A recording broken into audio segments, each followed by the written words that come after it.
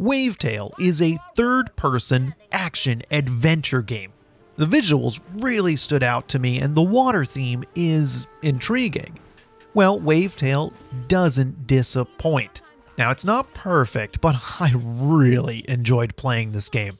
Wavetale is definitely casual, very easy for someone who plays a lot of games, especially considering the generous movement mechanics. Still, none of that stopped me from having fun, and I will recommend this game at the end of the video, spoiler alert. You play as Sigrid, who lives on an island with her grandmother.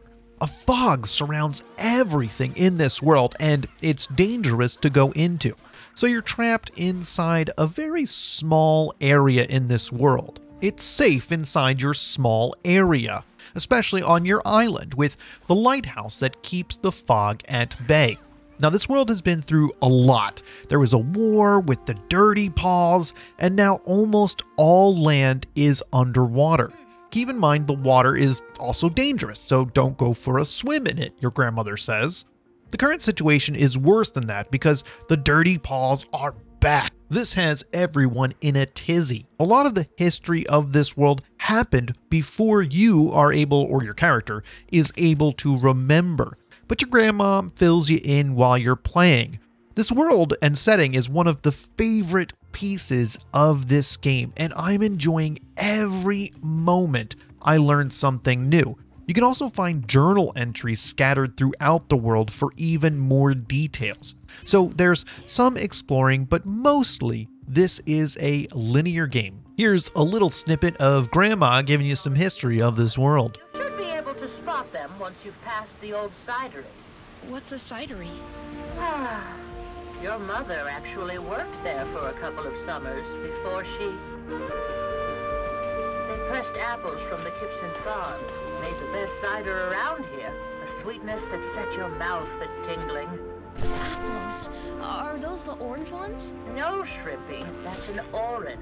So what? Kinda sad she doesn't even know what an apple is in this world. Truly, a lot happened in this world, and these people are barely hanging on.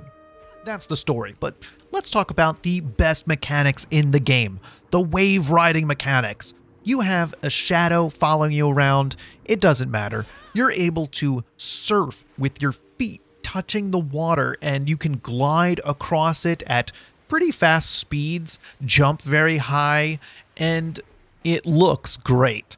It's so much fun to dive into the water and see your character glide across the water in a very smooth way. It's just a fantastic way to travel. Anyway, the game has a ton of platforming. That's what you'll be doing throughout most of the game.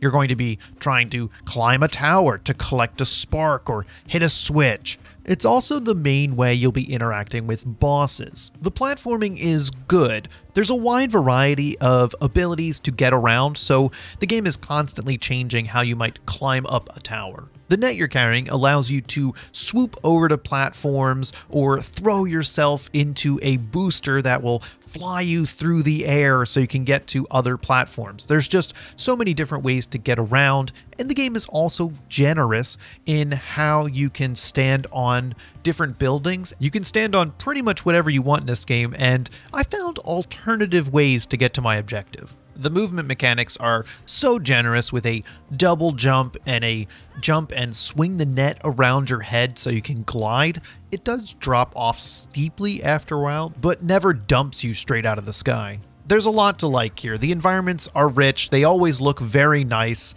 and small attention to details in the world. So I really enjoyed all the platforming, especially the boss. Platforming to defeat them was more interesting than attacking them straight on. However, speaking of combat, it is by far the weakest part of this game.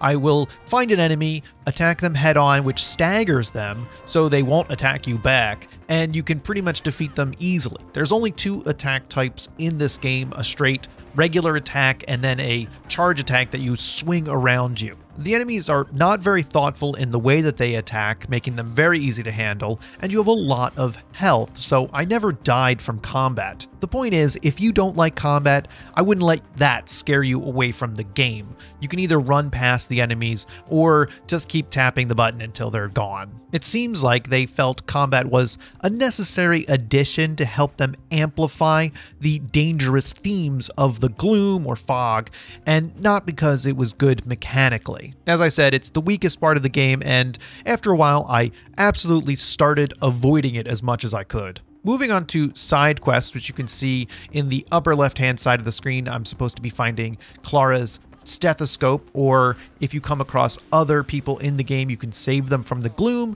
like Jack here. He's going to ask you for an axe to go find his axe.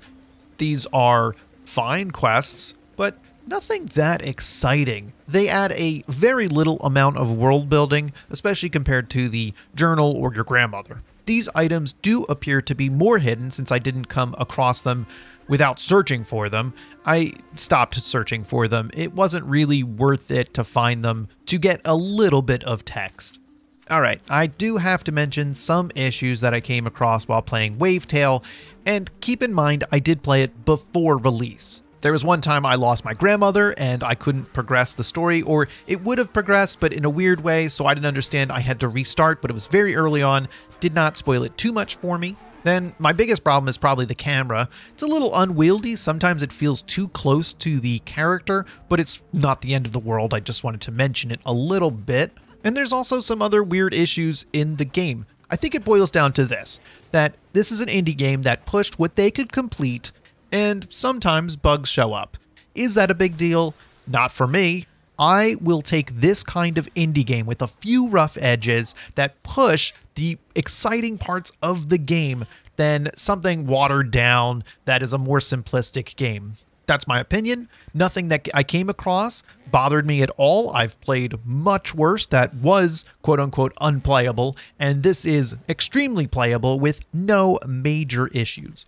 Overall, Wavetale is great. It has excellent movement mechanics that are really fun and make the platforming exciting. The riding along the ocean water and gliding and swooping over the waves, oh, just an absolute joy. Wavetale is constantly beautiful to look at. I really enjoyed this art style. The notes from your grandmother about what happened in this world and learning about it is intriguing. There's so many aspects of this slightly rough-edged indie game that I thoroughly enjoyed. I cannot recommend this game highly enough. Now, I don't want to hype it up too much. It's not the best game ever made, but a very solid indie game title. Thanks for watching. We're getting close to the end of the year, and you could throw me a gift by subscribing to the channel or following my Steam Curator link in the description below. Bye.